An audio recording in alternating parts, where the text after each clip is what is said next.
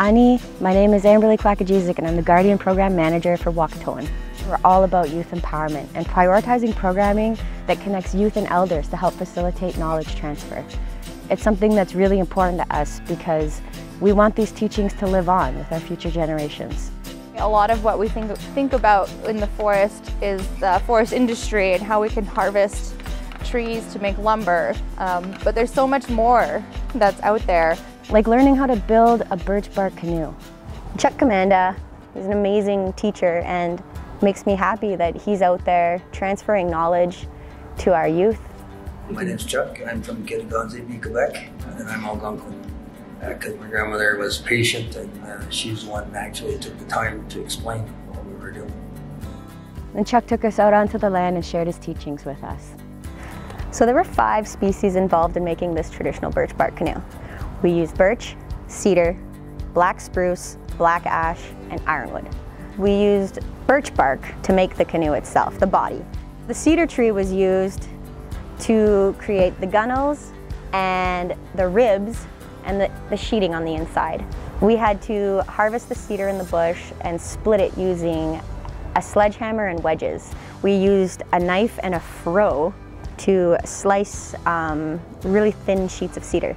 And then the next day we came in, he took his crooked knife and he trimmed all the ribs up, and then we inserted the sheeting and the ribs at the same time. And this here is spruce sap. It's like nature's glue. It's to make sure that no water gets in. As we went through the build, relationships evolved. I think a lot of trust was built. You're trusting that everyone is doing a good job, doing the lashings tight, making sure the canoe's not going to fall apart. I had an amazing time building this canoe with my team. Wahkohtowin is full of passionate, knowledgeable land stewards. Making that connection to the people that lived here thousands of years ago, this was all they had for resources, and this is what they were able to make with it. Like this beautiful but also very functional water vessel. Such a cool task of building a canoe like this and then putting it in the water and actually paddling it in this river where, you know, canoes would have paddled before. The feeling that you get when you're on the water with it. I've paddled other canoes in the past, and this one here is so responsive, you know, you can turn on a dime. I feel like I've grown a lot throughout the process of the canoe build. I was so immersed into my culture. I was on the land every single day. I was surrounded by people who wanted to learn. Everyone around me seemed excited about what we were doing. And as a community, you get, you know, the help from the community as well as that larger sense of purpose and pride at the end. That knowledge is still around. So if you have a chance to learn from somebody who knows this knowledge, I definitely would recommend getting involved.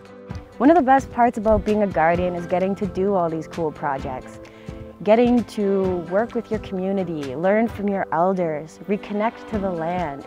It all brings you closer to your cultural roots, and it's why it's so important to support these guardian programs. I know how important it is now to continue practicing it and to continue passing it on, and that's the goal of the guardian program, transferring knowledge.